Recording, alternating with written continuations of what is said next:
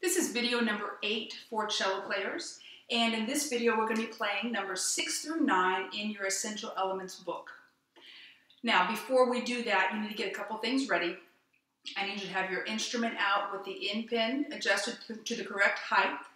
I need you to have your chair, your rock stop on the floor in the correct place, your music stand right in front of your chair. Make sure you'll be able to access your rock stop, so angle the stand that way, and open in your book to page number 5. Once you've done those things, go ahead and pause the video now and get yourself ready. Once you've done those things, join us again. I'm going to move my music stand to the side, simply so that you are able to see me and what I'm doing here. Okay, before we play, let's check our instrument posture. So scroll height is correct. You should have already checked that. My right and left leg are in front of the legs of the chair. I've taken a baby step out. I've done a triangle with my toes and my in pin. Arm is straight. I'm going to sit on the edge of the chair and lean the cello back. So the peg is behind. I have to adjust my rock stop a bit. The peg is behind my left ear and it's hitting me right on my chest. Okay? Before we play number 6, we're going to do a little bit of echoing with our metronome. Each day we echo, it's going to get a little bit more complicated. Okay? So I want you to start off with something easy, just 4 Ds. Echo me 4 Ds. 1, 2, red, C, and go. D, D, D, D. Now A's. And go. A, 2 Ds, 2 A's. Go D, D, A, 2 A's, 2 D's. Go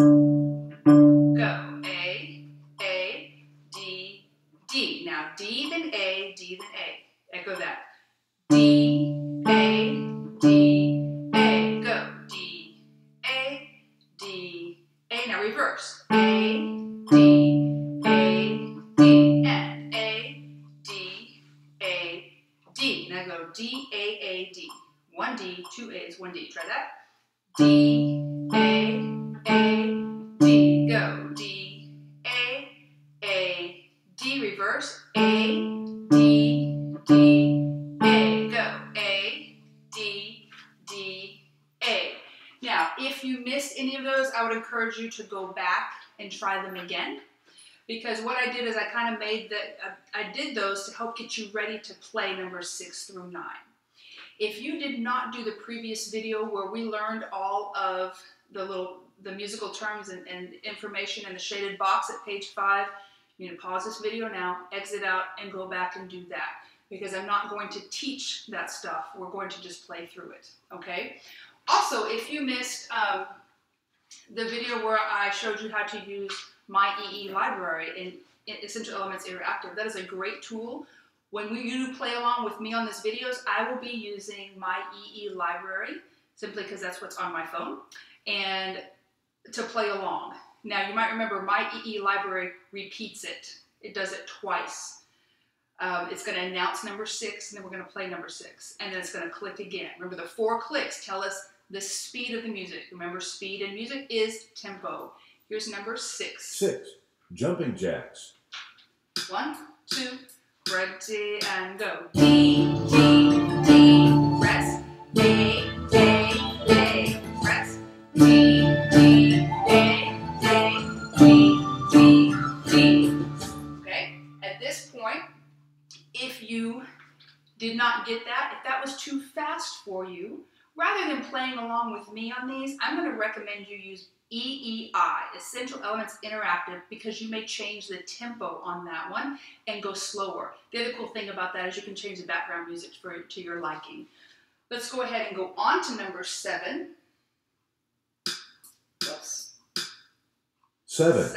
Mix them up. This one's a little trickier. 1, 2, 7, and go. D, A, D, rest. D, D, A, rest. D, D. Okay? Now, if you had trouble with that one, pause the video and get it till you can get it right at a good tempo. and then try it again, rewind in the video and try it again, or do it at your own pace with my EE library or EEI. Going on to 8, I will tell you the tricky part about number 8 is the counting. Counting meaning keeping in time with where you are in the measure, counting 1, 2, 3, 4, and not playing during the rest. Now don't forget, number 8 has a repeat sign. So what do? We go back to the beginning. Okay, number 8. 8. Count carefully. Watch your music and go. D, D, rest, rest. A, rest, rest. D, rest. A. Now, don't forget to repeat. Beginning, beginning. Rest, rest. Rest, rest. Rest, rest. D, A. Now, on that one, we're going to... on that one was tricky. There's a couple of things. You were used to playing, at the very beginning you might have messed up because you're used to playing 3 notes before you rest. There's only 2.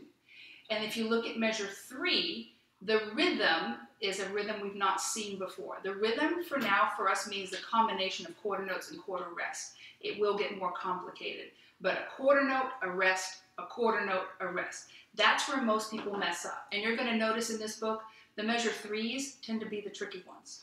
I don't know why, always a measure 3, but the measure 3 is where people mess up. So practice it. If you really have to go slower, absolutely fine for you to initially do it without a metronome or anything, but once you kind of have a grip on, okay, I can do this. I can keep a steady tempo. Then start trying to get your tempo up to what you can do, what my EE library tempo is. All right? Let's go ahead and go on to number 9. When you are ready and when you have successfully played the 9. others. Number 9. Essential elements quiz. Careful with that very Complete first the writing measure. exercise in your book D, before rest, playing. A, rest. 1, 2, rest, and go. D, rest, A, rest. A, D. Now tricky here. A, D, rest, rest. D, A, and repeat. Beginning. D, rest, A, rest. A, D, rest. A, D, rest, rest, D, A, D.